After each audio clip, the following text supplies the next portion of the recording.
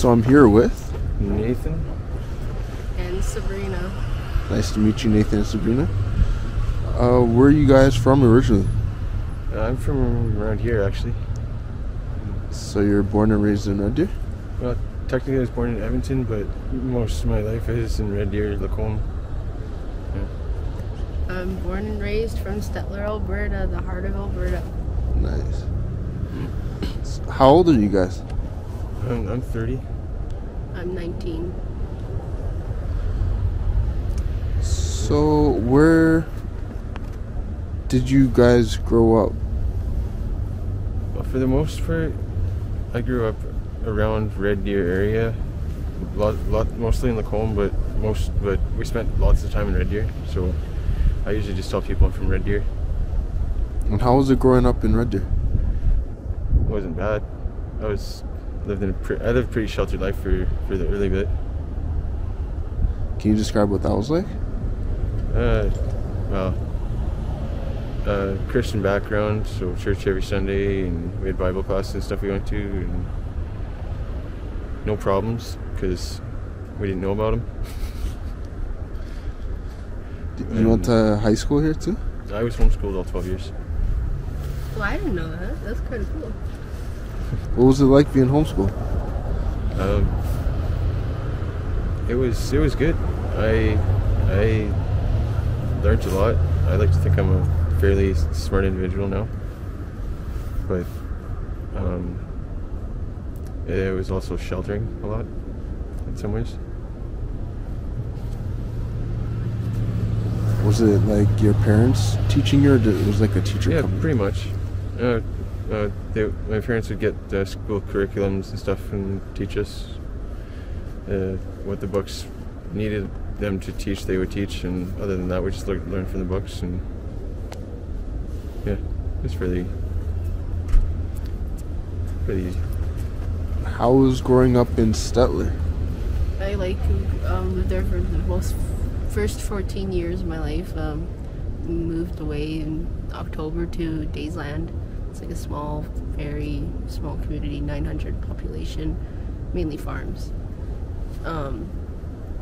Lived in my first foster home. I was got in the system at 13. Lived with my best friend, and then lived at a random house for about half a year, and before they moved me to a foster home because it wasn't working out between me and my dad. And then I went to a camp called Circle Square Ranch for a week, and then my worker randomly picked me up, not expecting, and lived with a police officer in Drumheller for 5 days, and then came to Red Deer straight to the group homes. I've lived here for the past 4 years. Living in Stettler, I'd say it was like, nothing you'd see around Red Deer. Like, it's very, a great place to raise a child from definitely not seeing half the bull crap that you see around here. And can you describe what the group homes were like a little bit? I'd say no fucking buddy should send a kid to a group home, honestly. It was pretty whack, I'd say. Some pretty interesting stories, I would say, and I've seen things that you wouldn't expect, and if they made a reality TV show on a group home, I'd say they get people would not... Fun to watch? It'd be fun to watch, yeah. People judge and they assume when they think about foster system and group homes, and honestly, it's a whole lot different, and it definitely changed me as a person. But I didn't mind it. I just lived only in 2 here. One's actually just down the road over there, by a block from the mustard seed. Semi-independent. You move in there between 15 to 17, and when you move out, you're expected to move out on your own. But it's kind of to be expected, for kids who are in the system. And with the 2 group homes that I lived in, actually Vantage Community Services I've met quite a few kids who weren't actually sent there by, like, you know, caseworker, by their own parents. What are some of the things that you've witnessed while being in the group home?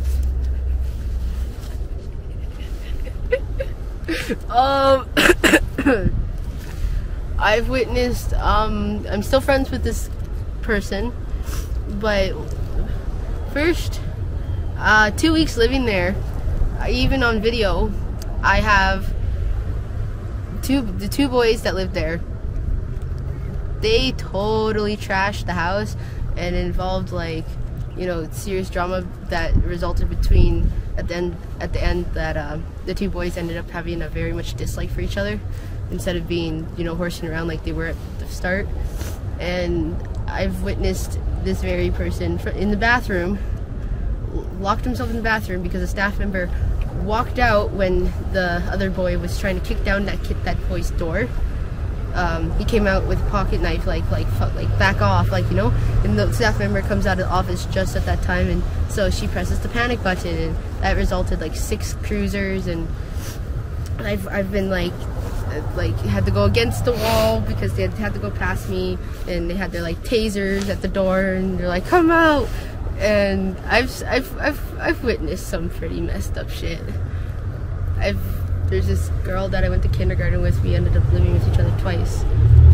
And me and my two, like, I call them my brothers, we were laughing on the couch as she's taking all the pod plants in the group home and, like, throwing them at the manager's head and the supervisor's head. I'd say it's been a while. I've come back from cadets, and there's RCMP outside the group home, and we just see a smashed window at the second floor, no chair in the snow. Did you enjoy cadets? Yeah, I loved cadets. I was in 1390 here in Red Deer, Army cadets. So, what led you guys to being homeless? Well, you know, I made this choice to be homeless. No, I'm kidding, but lots of time people treat you like that. But what really started it, I think, is, well, for lots of people it's drugs. Lots of people it's, you know, bad luck, or a combination of choices that at the time seemed fairly innocent. But I mean, fairly common is, you know, you start smoking weed, then you just start doing some cocaine with your buddies, and then because you're doing cocaine, you hook a brother up, and then you hook another guy up, and you start selling it, and that leads to, you know, meeting some other people. You stop selling cocaine, just start living the party life, and that turns into doing drugs every day, turns into using drugs like crystal meth, like heroin, whatever. And then it's not really party life anymore, it's necessity drugs, because you get sick if you don't have them. And that leads to spending money on drugs instead of rent, and instead of bills, and end up on the street. It's not exactly my story, but it's very similar to my story. Do you mind sharing your story? Well, in a nutshell, that's pretty close. I don't use heroin. Meth, I use meth, but yeah, that's in a very, very tight nutshell. That's basically my story. Yeah. How about yourself?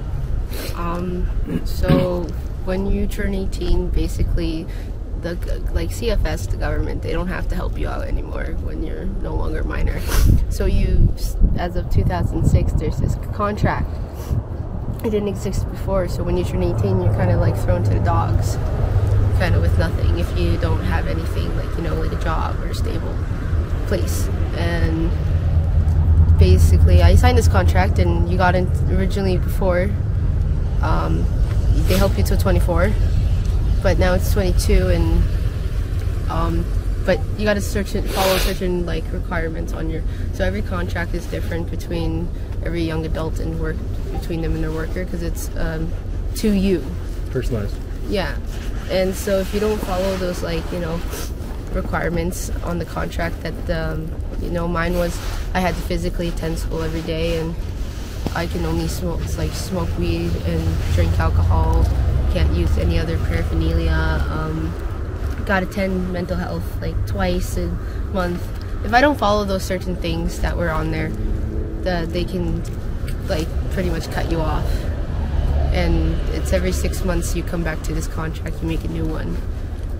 And I was living in a house actually just all the way at the down 60th here, and I rented there, a basement suite, had a 6-month lease. And ironically, I got evicted. I got my eviction on the 3rd of March, and it's supposed to be out by the 18th, and my landlord specifically did it so that, because my lease was supposed to end on the 31st of March. So if I get evicted before, she can take my like damage deposit and stuff like that. My support worker wasn't being my worker. Yeah, I've had many parts to play on. Probably I could have done and made a lot of different choices, but my worker is a really strict worker. Around the government kids, kind of known. There's this one girl I met not too long ago. She lives in the group home actually right now, but she asked me who my worker was because I'm like street person. Nope. Let me guess. Group home kid. Yup. And I told her Shannon Hedgecock, and she's like, "Oh, I heard he's an asshole." And I'm like, "See, it's not just me." And she's never dealt with him.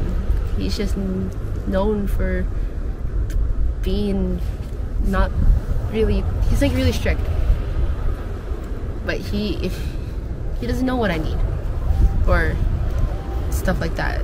He wouldn't pay me my check, is what resulted in my like eviction. He told me he'd only pay me my March if I move into this McMahon Arcadia housing for young adults who are homeless. Almost like he's trying to, you know, make sure that the kids do it his way or the highway, and you know, if he doesn't take the time to realize that different people have different needs. Like I was moved out 17, only a month of being 17, being independent. And like this McMahon Arcadia housing, it's like a group home setting almost. It's not the staff members coming in for a couple of hours compared to being 24/7 that was my issue. It's living with girls around my age, because I had a trouble time getting along with girls around my age. But I had no problem getting along with like anyone else, but they would just use me or start drama that was not really needed.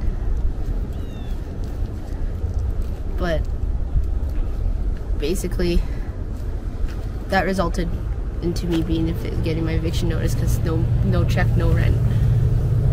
And then I had problems with direct energy. That's another part of my eviction notice. But when I did the landlord to tenant dispute court, eviction, yeah, was supposed to be March. I didn't actually get out to May, because it's easy to get someone in, it's not easy to get someone out. You have to go through that court on the phone before technically they can get a bailiff or bail-off, I don't know. Yeah, it's basically a officer who pretty much gives you the boot. But what substance do you struggle with now? I use side, which is meth. I first got introduced to living in the group homes, but I was almost clean for 2 years, and then my life kind of had a little bit of a jumble jamble, and I ended up using it again. But it didn't exactly result into, at first, being, you know, the reason why I'm homeless 100%, and why, because it was very much far off from being the reason why I'm homeless. Maybe not the greatest thing to help me get back on my feet, but it helped me in a way to go to school, be awake. But the more you use, like how you said, you know, the more you become dependent on it. And but I'd say at the start, yeah, when I relapsed, I was doing pretty okay. But we all know the spiral only goes down. How long have you guys been homeless for? Off and on for the last 2.5 years, 3 years. But I mean, I've had housing in between there, but not for very long because, well, workers and landlords, they get this impression of you when they first meet you that although they're going to give you a place to rent because you have the money there, they see any possible way to get you out, and you're back out on your ass again. So it's very tough to keep housing after you've been homeless. Kind of like if you're a convict, you know, it's people get this impression of you that you are that person that you were when you did that deed, and there's no changing that. But well, things change. Or that the impression of pretty much that just because you do this, you're this. They give you a label, pretty much. What apparently you find like I've had this dude talk to me and when somebody we know, and he started talking to us and having a smoke, and he went to go buy smokes at 7-Eleven, and he's like, wow, he's like, I can't believe you guys are homeless. Like, you guys are such good people. Like, you're nothing like what, you know, everyone thinks or expects, or, you know, just opinionated. Like, their viewpoint, they assume. And he's like, I wish, like, you guys shouldn't be homeless, and we're kind of like just like anybody else. Can you describe what it's like being homeless? Red Deer. It's okay. I've never been homeless in Edmonton, but Red Deer, I could tell you a little bit. For the most part, if you're homeless in Red Deer, a few things are most likely true. You probably smoke meth. Reason being is it helps with your time management a little bit in such a way that, you know, where normally you wouldn't have a whole lot to do because, let's say, you know, I walk into a place of employment to try to get a job. It's not so easy. Well, hygiene's one thing. It's hard to keep hygiene when you don't have a shower at your disposal. So I mean, for the most part, we all try to shower once a day, and lots of us are good at it, but sometimes you just can't. You know, there's just no available shower to use. You know, I've got a few friends that let me come over and use their showers, but that doesn't mean they're always home. You know, another thing is on the job application, they're going to ask you where you live, and then we got that discrimination factor coming in where not applicable. Okay, so you're homeless. Okay. Well, maybe. All right, next. I thought. You know, that whole attitude is very much prominent in the workforce. So when people drive by and they're yelling out their windows, "Oh, get a job!" Well, you know what? It's not so easy. It's just not.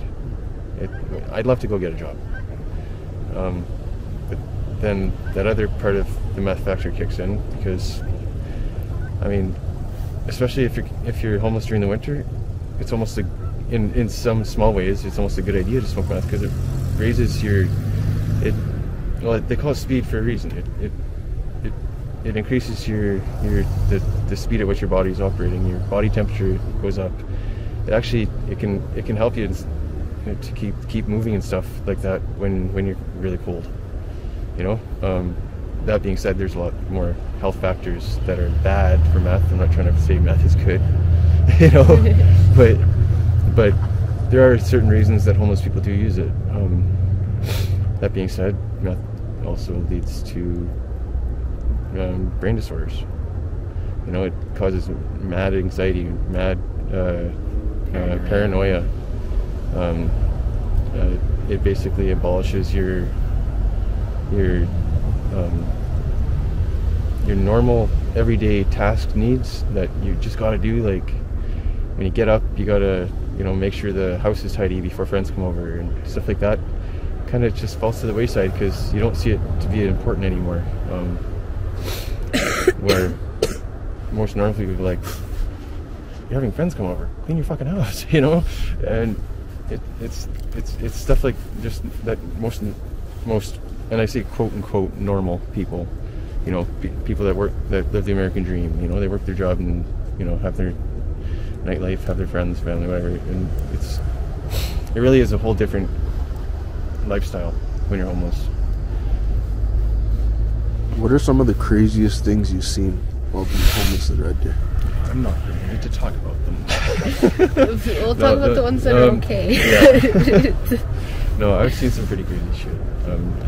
I've been, you know, around this street life for a lot longer than I've been homeless, and I've seen some pretty crazy stuff. But I mean, when it comes to the drug world, there's some stuff that are very stereotypical that people say, oh, he's a drug dealer, be careful. You know, you don't have to be careful necessarily because he's a drug dealer. You have to be careful about letting, you know, being a rat about him being a drug dealer. You know, you don't tell the cops, oh, he's being a drug dealer, because guess what, he's gonna be pissed off if he finds out. You know, so I mean, then stories that are, you know, stereotypical stories like that unfold, and I've been there, I've been part of them. You know, not so much on the dealing end, but, you know, I've owed money before. I still have all my limbs, fingers and toes, so that's all good. But stuff like that happens, depending on who you owe and how mad they are, you know. I have a couple of friends that are missing toes, missing fingers. I saw one of that happen. It's not cool, but it's stuff like that does happen, but it's very rare. You know, most of the crazy stuff I've seen is stuff like my cart. I mean, I can put over 500 pounds on that thing. I built it all from basically a small frame. How long did it take you to build it? Not very long, actually. I found that the top half of it, as you could probably see, used to be a shopping cart, but I found the top half of it already in that condition. So I mounted it on the frame of my existing light cart, put a different hitch on it because the existing hitch never would have carried the weight that this can handle. I put bigger wheels on it, stronger bearings, and you should see the other cart. You should see my other cart though. Oh, you built that one from scratch. I built that one from scratch. It is literally double the size of this one. I think triple. It can't handle double the weight though, but it is literally a twin size mattress frame. Yeah. Full suspension on it. Like it's as comfy as like I can put people on there. It's as comfy as riding in a lazy boy. So what are some things you think can be done to help other people in your situation? Well, first off, the biggest problem I think is discrimination. If people would be open-minded, landlords especially, because, you know, the biggest thing is if we can get funding from the government, for example, to help us get off the street, which there is funding in place. There is ways to get that, and that's what the welfare system is for, right? It's all a process. But once you get off the street, all of a sudden you're fighting an uphill battle against your landlord, and lots of time against your welfare workers, because they're so discriminatory against you. And I mean, I had quite the life before this homeless bit. Like I was a business owner twice. I've got my ticket in mechanics. I'm fairly well read, you know. I'm not just a, you know, quote unquote homeless bum, you know, but it doesn't matter. That's what people look at you like, because well, I got a cart, you know, or because I'm living on the street, or because whatever it is, you know. We walk into Walmart, and you know what? We don't have a house, so we carry a lot of what we carry deer about on our backs and our backpacks. You walk into Walmart with a backpack, you are followed by 3 people at all times. Yep. It's just the cold hard fact, because of the whole drug situation. Lots of homeless people are thieves, but there's lots of us that aren't, you know. And so the thieves kind of wreck it for us. I don't expect Walmart to change their policies, but because of the way some of us are, the others take the fault as well, right? But to be open-minded and treat each situation personally would be a big thing for people to do, because people are different. There's you know, just because so-and-so did something and we're both homeless doesn't mean that I'm that same sin, you know? So if anyone could help you, what would you want? No. I don't know. I have no idea.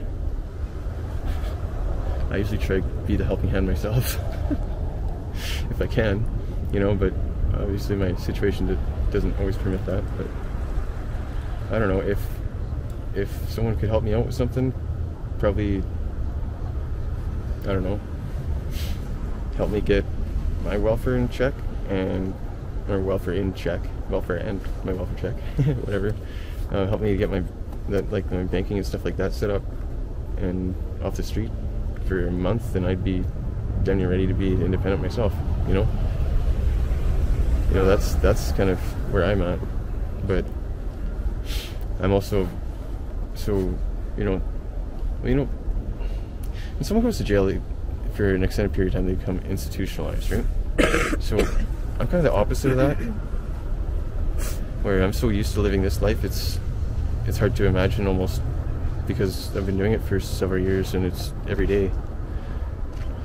It's hard to imagine being off the street, you know what I mean? You get so used to it, and so, I don't know. It's hard to say. And how about you? Honestly,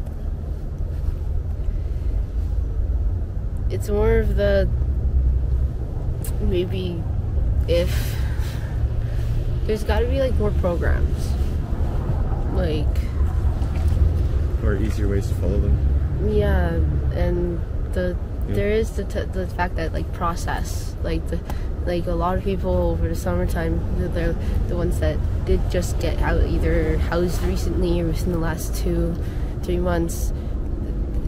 They had to wait like a 3-month process, and especially the older adults who are over 24, because unless it's your first time being homeless, or, you know, you got certain things, like income's like one of the biggest things, and income support, it's you don't get that much. Like, if you're homeless, yeah, they'll still give you something, but they won't give you a whole bunch, which then comes with the problem with finding a place to rent, because yeah, you can get that bumped up to more when you find a place to rent, but it's not easy when it's like, hey, yeah, I get this, I'm getting this amount, but like once I'm housed, like I'll get, like, you know, more.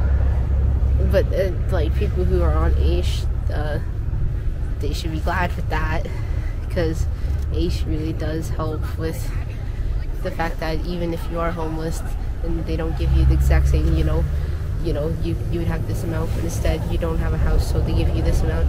It's way more than what income support would. But there's also just the factors of, like, you know, there's the adult, you know, health benefits, but those only go so far for people who are on no income, like, you know, or what covers your dental, your prescriptions. For me, like, I got my glasses, luckily, just before I lost my income in my place and my benefits, and then someone steals my glasses. Well, I can see, but I can't see far, and their glasses are not cheap. Another thing is that, like, certain things with, like, you know, the shelters, like at the warm-up, let's just say you're not necessarily ready to go to the bed at Safe Harbor, but it's like past a certain time where when you go inside you have to be sleeping, like go to the mat, like to the mats that they have. And well, it's definitely one of the major issues is charging your devices, or just having a place, you know, to be able to set your devices down without them getting stolen.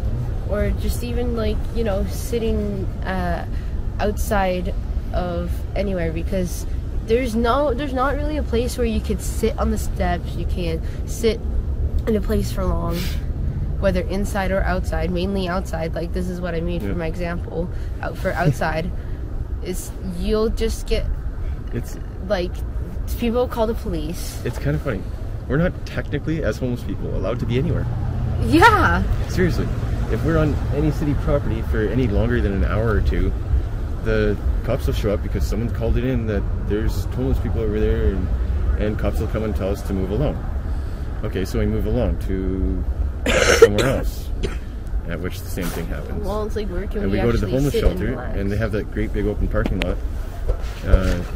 You sit there with your belongings, for like my cart, for example, and all my stuff on it. You sit there for any longer than 2 or 3 hours, and they're telling me I gotta move.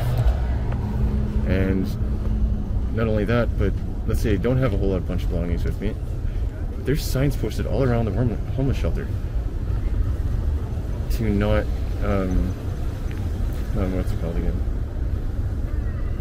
The word's escaping me here. Loiter? Yeah, loitering. No loitering signs around the homeless shelter. Well, where are we allowed to loiter exactly? Where are we allowed to be? Because everyone loiters. It's just where you want to. Where can you? You know? If you're not homeless, damn, you're anywhere. As soon as you're homeless or you look homeless, all of a sudden people have a problem with it. You know? I understand if they have a problem with me, if I'm in your backyard. Then, sure, send the dog out. You know? That's understandable. Sure, absolutely. Right? But why not in the park? Or why not, you know, under the walking bridge? It's just the bridge. There's a nice grassy area underneath it, and no one really hangs out there, but when we hang out there, there's a problem. You know? I don't know, it's weird. Thank you very much for your time. I appreciate it. Yeah. Thank you.